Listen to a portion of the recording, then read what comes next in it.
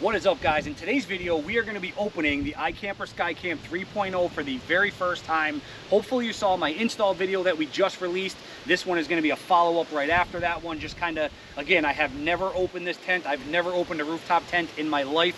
This is the first one I've ever owned. So let's see how easy it is for a newbie. I'm going to walk you through it step by step, and obviously then we'll take a look at the features, and I'll give you obviously a good look at the inside and all that good stuff.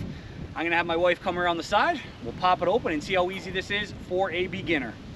Okay, so one thing I didn't show you in the install video, your keys, you do get two of them.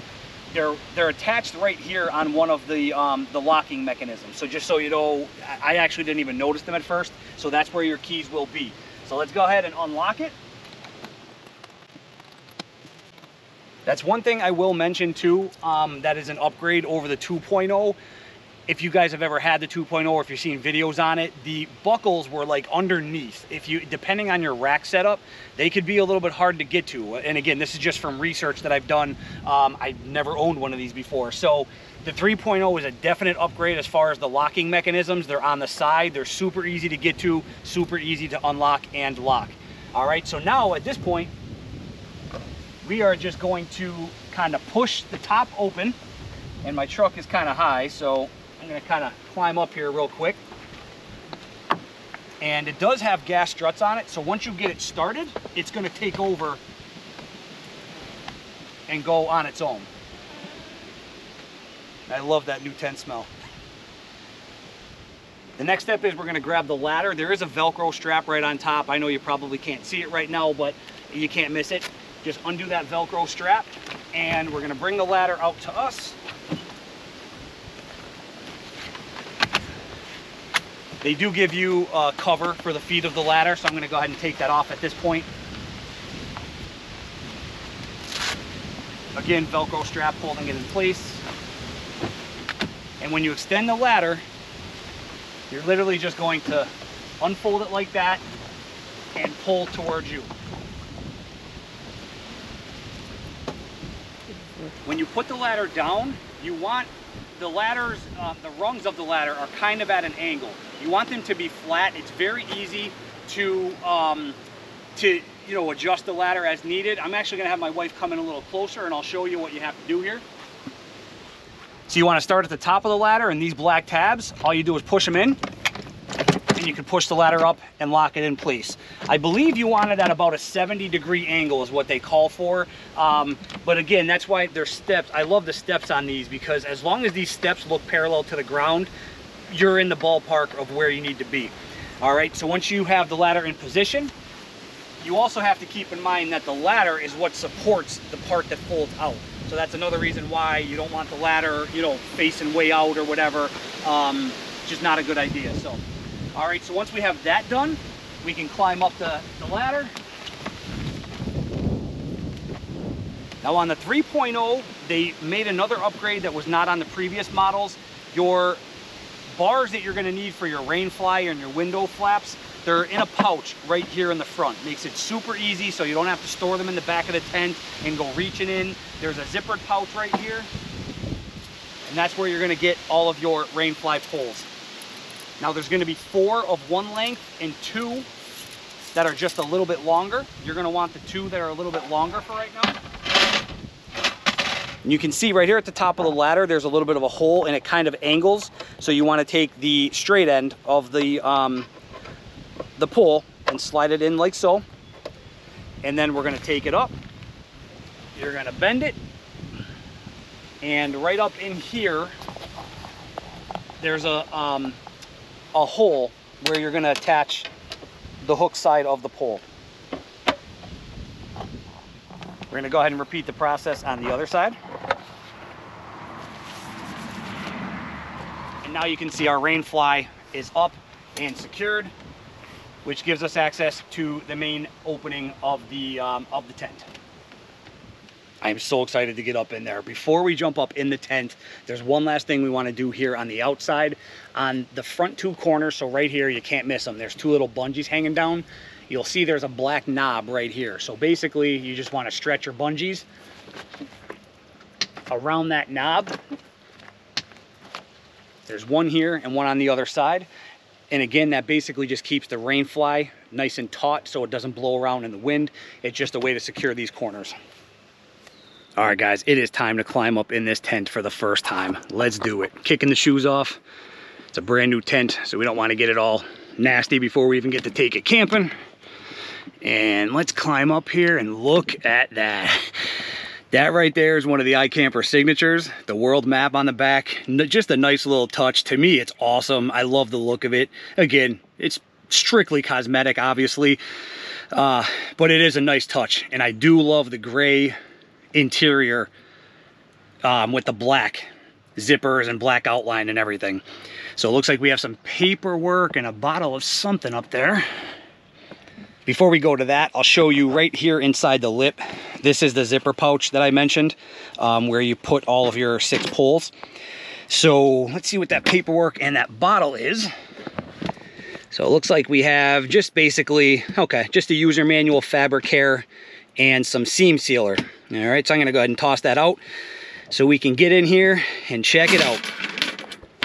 All right, so first thing we're gonna wanna do is grab that smaller mattress that's on top back there. We're gonna pull that forward because that's what's gonna cover this whole area right here. So there you can see the 2 mattresses butt up against each other, and basically the whole floor is now covered. Let's get up there and open up some windows and take a good look at this thing.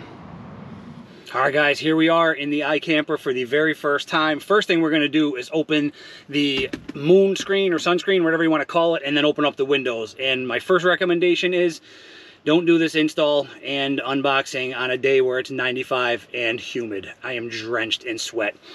Let's open up these windows. So this is just your basic canvas up here. So we can unzip that, and then it looks like there's a screen you can see hanging down, and I'll give you a better look again when I get you off the tripod. These 2 panels, we could roll up the same way that we did. Let me angle this up just a little bit more for you so you can see what I'm doing. So there you can see the moon screen, or whatever you want to call it. So these we can roll up again. This is just like we did with the main panel. And you can see there's more of these like latch type cords. So we'll go ahead and latch that to keep these nice and neat. So this does have the canvas and the mesh, as I showed you, to keep the bugs out, but this is actually part of the rain fly that covers the whole tent. So this is basically like a clear plastic. There's no airflow coming in from there unless you take the whole rain fly off the whole tent. Let's go ahead and open up these windows. Both sides are going to be the same, so I'm just going to show you this one here. So again, first we have this canvas that we can go ahead and open up. Actually, I'm sorry, that top zipper, there's 2 zippers right here. The inner one is the canvas. And then there's a mesh there to keep the bugs out, obviously. Then the outer zipper releases the mesh. And then here we have our window. Now, there's 2 different things you can do with this material right here. So again, we have the canvas that we unzippered. We have the mesh that we unzippered. Now this is just, there's nothing here. This material, you could do one of 2 things, and this is new for the 3.0 as well. These 2 cords here, if you just pull them, it's a nice, fast, easy way, and God, that breeze feels good already. But it's a nice, fast, easy way to just lift that material up, and then there's these pieces on here that you could just cinch it so it stays. Okay, so you can do that, or what you can do are other poles. I'm gonna grab those 4 other poles that were in that pouch. We can take 2 per side, so 2 per window, and we can release this material. Instead of having it bunched up like that at the top, we can actually open this and have it as, like, let's say it was raining and you wanted to have that almost as like a little, you know, a little canvas out there, or a little tent, or whatever you want to call it. There's areas on the outside of the tent. I'll again take a picture and put it on your screen so you know exactly what I'm doing. But basically, we're just going to take the bent end and insert it into the side of the tent out here, and then the hook end is going to go into these eyelets on both sides. All right, so let me do this and then I'll give you a better look. All right, so there you can see we have it set up. It's almost like a little awning off to the side if it was raining or if you just wanted it out there for whatever reason. And you can see where the poles hook in up top.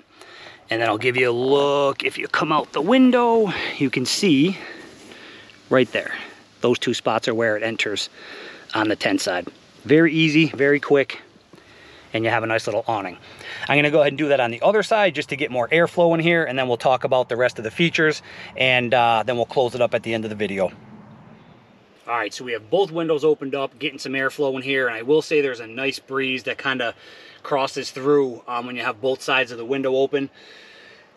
First impressions, guys, I gotta be honest, this thing has definitely met my expectations, maybe even exceeded. The quality of the canvas material of the tent, and even the mattresses. That's one of the things that, as I mentioned, I've done a ton of research on these rooftop tents because I've never owned one. And everybody's biggest complaint is the mattresses. They're uncomfortable and blah, blah, blah. I gotta be honest. I mean, am I gonna tell you it's the most comfortable thing I ever sat or laid on? No, but it's definitely, I think, sufficient. You know, I may upgrade to that. I can't remember what they call, maybe their sleep system or whatever. I may upgrade to that in the future just to kind of compare and test it out. And, you know, I'll even make a video on the channel just to let you know what I think. But I mean, first impressions, I actually am very happy with this tent. Now, inside, as far as other features go, you have plenty of headroom, as you can see. I'm just shy of 6 foot. Literally, I'm like 5'11 and a half, 5'11 and 3/4, just shy of 6. And I mean, I have plenty of room back here, side to side. I mean, it's huge in here. You could easily sleep 3 people in this tent if you needed to. Maybe a 4th. That's you might be a little crammed with a 4th. They do rate it as a 3 to 4 person tent. 4 might be a stretch in my opinion, but I like a little bit of room when I sleep. 3, you could easily sleep 3 people in this tent for sure. Or 3 adults and maybe a child or something like that if you wanted to. But other features, there's some pockets on each side. Hopefully I'm in frame. There's some mesh pockets right there on that side and on this side to store stuff. There's a couple things I want to point out on the outside of the tent that I didn't show you. We'll do that before we close it up. But yeah, I mean, I'm eventually going to add some LED lights in here. You know, if I'm at camp or whatever and I just need a little bit of light in here, we'll have some LED lighting in here. That's one thing I will say, honestly, at the price point, I do kind of wish they included something like that. Because let's be honest, these tents aren't cheap. And I did see other tents that aren't quite as expensive that do come with LEDs. So that's one thing I do wish that iKamper included. But again, that's minor. I mean, you can pick those up pretty cheap on Amazon. And I don't mind doing the install, obviously. So, yeah. First impression, I definitely love the color scheme as well.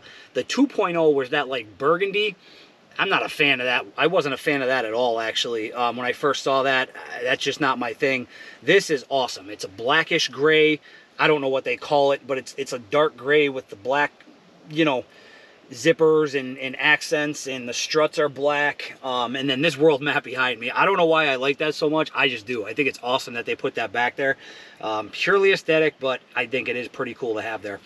One other thing I'm going to mention that I'm going to do to this, again, after all the research I've done, I am going to put carpet tiles underneath the mattresses. If you know anything about these things, they're prone to condensation, depending on the weather. So I am going to put carpet tiles underneath the mattresses. I'll explain that more when I actually do it. I'll show you guys what I'm going to do. Let me actually get one of these mattresses out. I believe there's a zipper on one of the sides. I'll actually unzip and show you what the mattresses look underneath the padding here. All right, so I took the smaller mattress that we slid over, and as you can see, it's like an egg crate pattern. Thickness, I'm not sure what it's rated. It does have this foil type material on the bottom. Again, that's supposed to help with condensation. I can't remember. I'll put it on the screen. I'll look it up and put it on the screen for you. I can't remember how thick this is. I want to say 2.5 inch mattress. I think that's what it is, but again, I'll check and put it up there for you. So yeah, I mean, again, to me, they're pretty comfortable. I mean, you can see the pattern to it. Not that that really matters, but so I don't know. I think I'm going to sleep just fine on these, to be honest with you. So that's what the mattresses look like. Obviously, you can take the covers off to wash them. So yeah, that's what they look like inside these covers. Now, as far as the total dimensions inside this tent, again, I can't remember off the top of my head, but I will check and put them on the screen for you, just so you know exactly what you're dealing with. But as I mentioned, it is very, very roomy in here. This is going to be perfect for my wife and I, or if the kids come or whatever. This is going to be awesome. So I'll put the dimensions on the screen. Let's go outside, back outside the tent. I'll show you a couple things out there, and then we'll close the video by shutting this thing down and showing you how easy that is, again, for somebody who's never done it before. Let's do it. So I mentioned there's a couple other things I want to show you before we wrap this up and close the tent.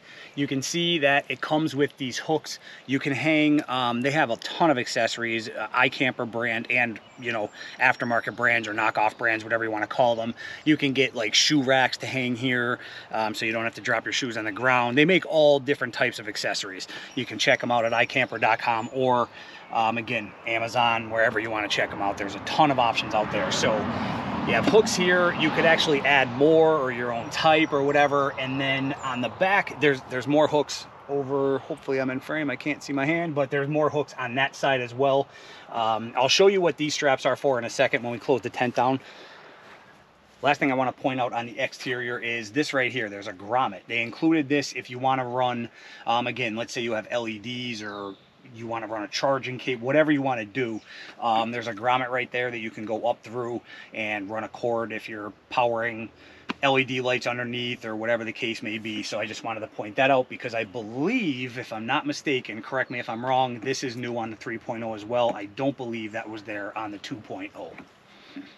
There you have it, guys. Quick walk around before I show you how to close it down.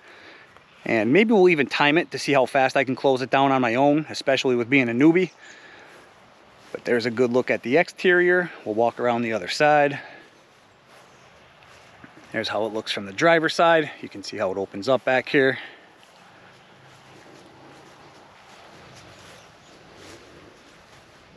All right, let's see how long it takes to take this thing down and pack it away for someone who's never done it before. This is literally the first time we've ever opened it. This will be the first time we are closing it, and I'm just curious as to how fast, and I'm not gonna rush. I'm just gonna kind of do this at a normal, steady pace, but I'm curious to see by myself how long it'll take to close this thing down fully from it's wide open. The windows are open, the rain fly and side windows are still up.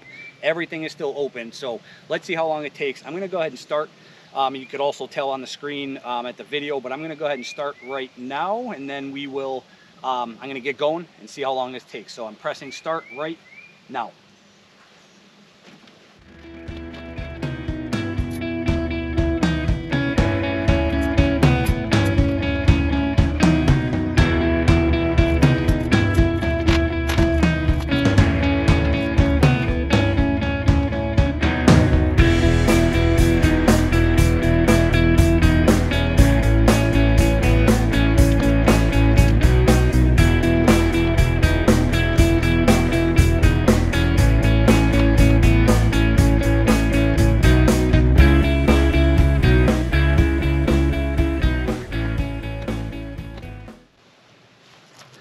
All right, guys, 6 minutes and 19 seconds.